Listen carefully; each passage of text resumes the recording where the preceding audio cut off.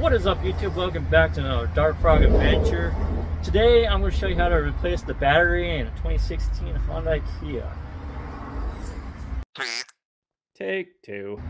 What is up, YouTube? Welcome back to another Dark Frog adventure. Today I'm going to show you how to replace the battery in a 2016 Hyundai Accent.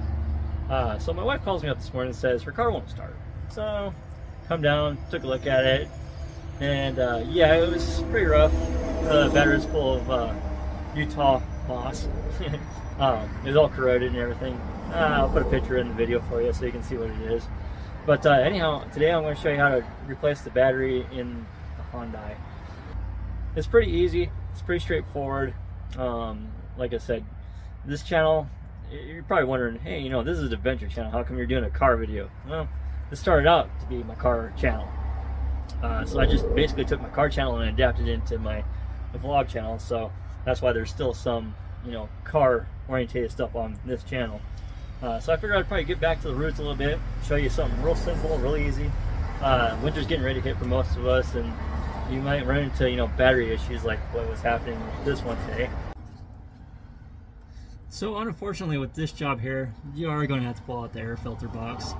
A lot of people say you don't have to, but I've changed enough batteries in these Hyundais and Kias to know that, yeah, you don't have to pull out the air box to get the battery out.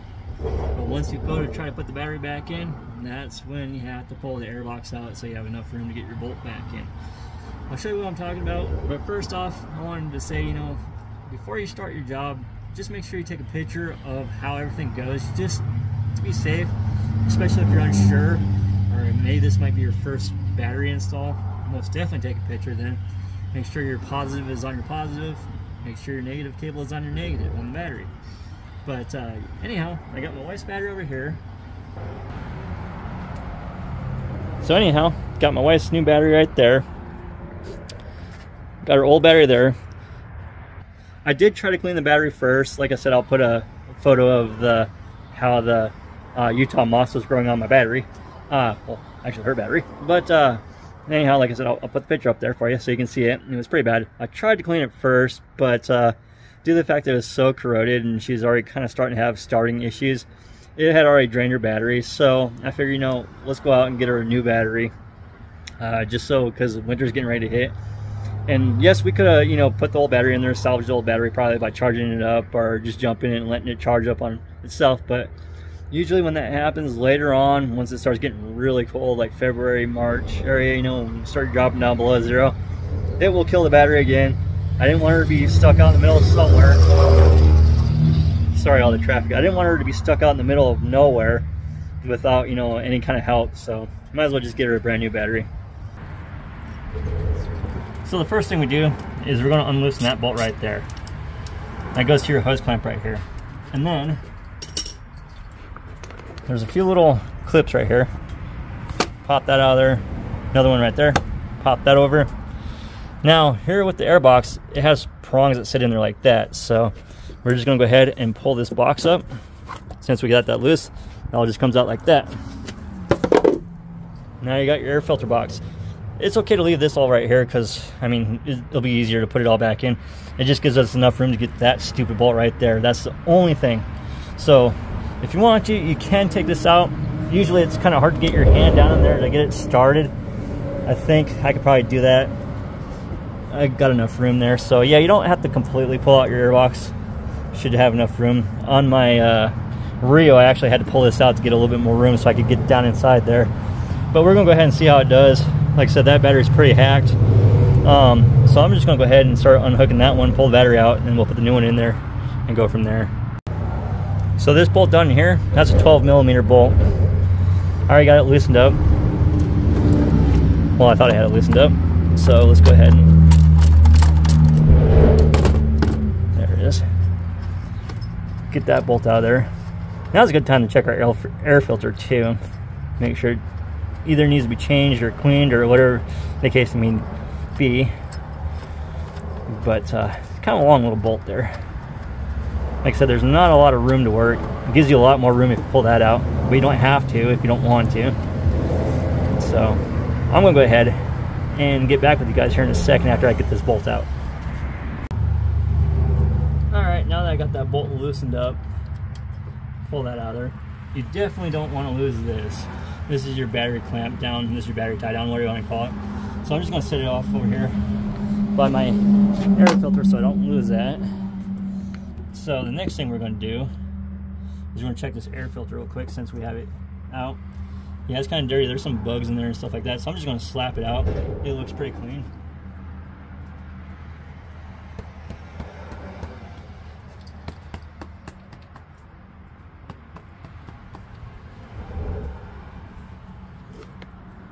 Yeah, that's pretty dirty. She needs a new air filter. I'll have to get her a new air filter. I think I'm just gonna go ahead and get her a K&N. Probably do something well. Now there's a bunch of that crap down there. You want to get that out of there too. Even though the filter sits in there, you want to clean that out. So I'm gonna go ahead and clean that out real quick. Okay, so now that I got that cleaned out of there, we can go ahead and put the air filter back in there. It just sits in there like that. The 2016 Rio air filter, the 2016 Kia Soul, well, Aspen's an 18, but most of the, in between the Kia Rio and the Honda Accent, it's really interchangeable, especially with the air filter. There's a good amount of parts that I'll switch out. Originally, the engines that were supposed to go into this car in particular were the same engines that went into the Hyundai Veloster. But Honda decided against it because that's when they started dumping money into the Veloster. So they decided just to go ahead and do a brand new car instead of taking an awesome turboed engine and putting in the Accent. Well, I always wondered, you know, when a car company does something like that where they change their mind at the last second, they're probably going to phase out a car. Sure enough, Hyundai phased out the Accent.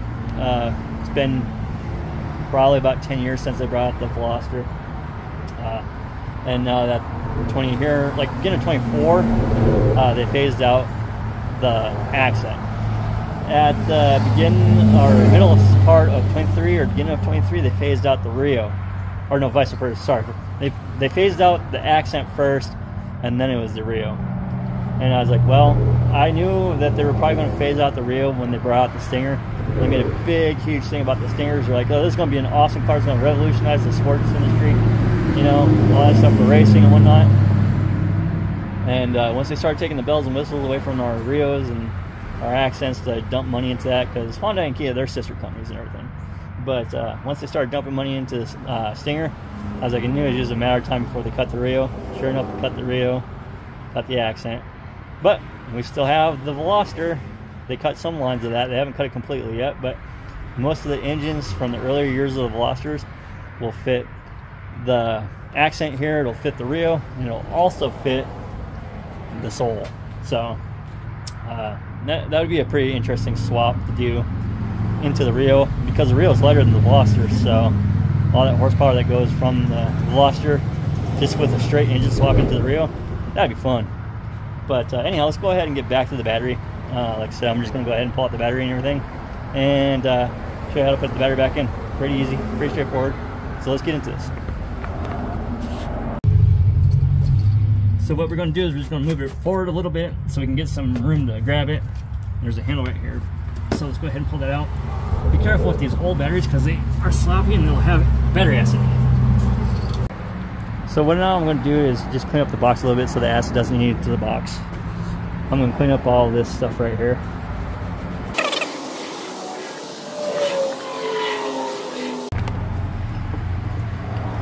Alright, so now I got the battery holder going back in there. Put that on there real quick. I'm just going to get it set in there by hand.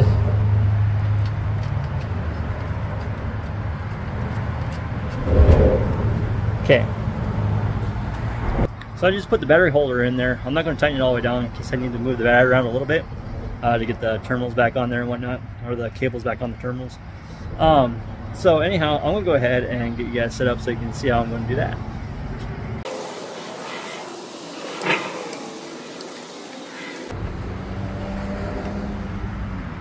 Okay, so I'm just putting that bolt on there as tight as I can by hand.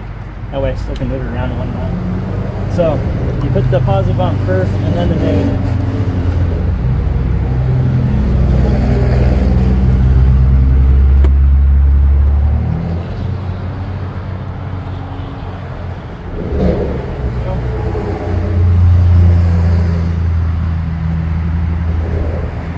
said, you gotta move the battery around a little bit if you need to. Now that's all there. I'm gonna tighten those down, and I'm gonna tighten that down.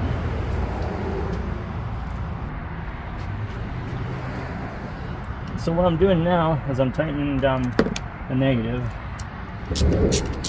And make sure that's all the way on there first, so it gets the best connection possible. And then tighten it down. Make sure that's not loosening it up.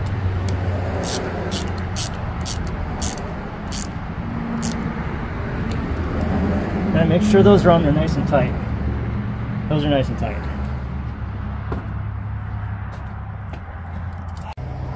So I'm just gonna go back through and double check and make sure everything's tightened down nice and tight. Like I said, the battery terminals, those are 10 millimeters, and the battery holder is a 12. So what we're gonna do right now is we're gonna go back through and check to make sure everything's nice and tight. So let's check to see if it's nice and tight. So we're gonna see if everything's nice and tight. Make sure that's down there nice and tight. That's on there nice and tight. Yep, nice and tight. Nice and tight. Battery's in there nice and tight. Okay, so I'm going to double check that, make sure that is in there. Okay, so I'm going to double check to make sure that 12 millimeter down there is nice and tight for the battery holder. That's in there nice and tight. Alright, so time to go get the air box.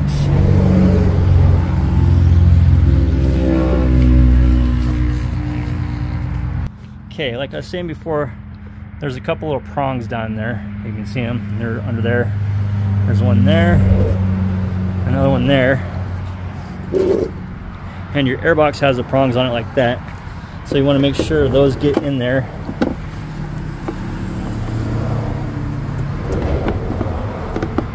Okay, so those are in there now.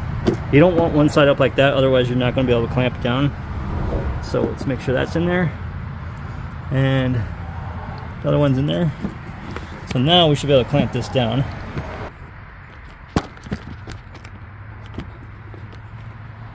Alright.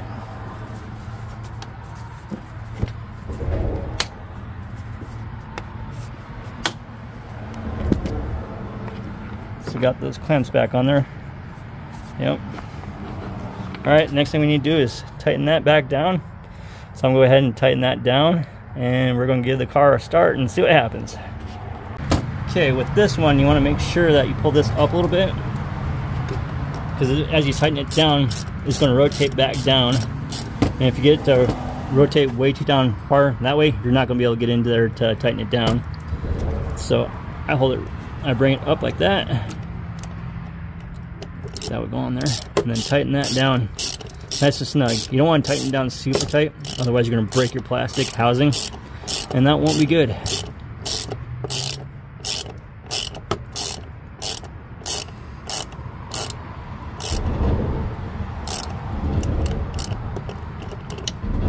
Okay, that's on there good. I just snugged it down nice and tight, because even though it'll keep going, it'll break that housing. You don't want to do that. Alright, so now there's a good sign. We got the door light on, and we're dinging, so we should start. And we started. Yep, there she goes. Yeah, like I said, my accent was pretty dead this morning. Wife calls me up and says, hey, my car's not starting. Gotta get a new battery. Oh well. But that's how easy it is to put the battery in there. It's taking me most of the day to do it today when it's supposed to have been a short, quick video, but kept getting interrupted and all that other fun stuff. But still ended up making the video, still getting everything said and done, still, you know, getting everything up and running. Another thing is I always double check, make sure I don't leave any tools in here, because the last thing you want to do is have like a tool set up in here and go flying down into your belt or something and, you know, jack that up or whatever. Try to clean this up as much as you possibly can if you clean your battery like I did this morning. This morning I tried cleaning the battery because it was filthy, and I was like, okay, well, clean the battery first, see if that happens. You know, usually it's just a bad connection. Like I said, got in there, nothing, wouldn't start. So I'm like, okay, well, it's definitely the battery, because it makes that click, click, click, click sound. It's got a little bit of power, but you could I mean, you can tell the difference between a battery and when it's something completely different. But for the most part, like I said, just clean it up really good. I got that all cleaned up, and I was like, well, it's still not starting, so I have the option of either charging the battery.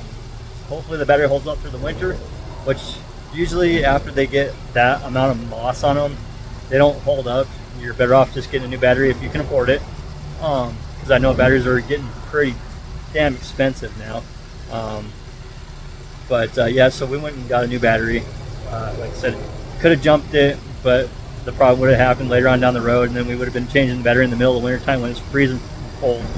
And I didn't really want to do that, so sorry for all the traffic noise out here. They have some road construction going on out there on the main road, so you're probably hearing that traffic coming through. But anyhow, like I said, thank you for watching the videos. You guys are so awesome. If you're new to my channel, most definitely hit subscribe, because I'm going to probably bring some more car content, more of the accent, more of the real, probably even some of the Kia Soul. When I got other stuff to do, I gotta put some suspension on my Soul, so I might do a video on that. Don't know yet. Maybe we'll just see what happens when that time comes. I'm getting a bull bar I'm going to put on the front of my Kia, so I might do a video on how to install the bull bar and adjust the bumper. I might even make custom bumpers for my Kia Soul too. I haven't decided yet. I'm not sure, but we'll see what happens when that time comes. But like I said before, thank you guys so much for watching the videos. It means so much to me. You guys are awesome. Thank you for the subscribes. Thank you for the likes. And I will see you on the next adventure.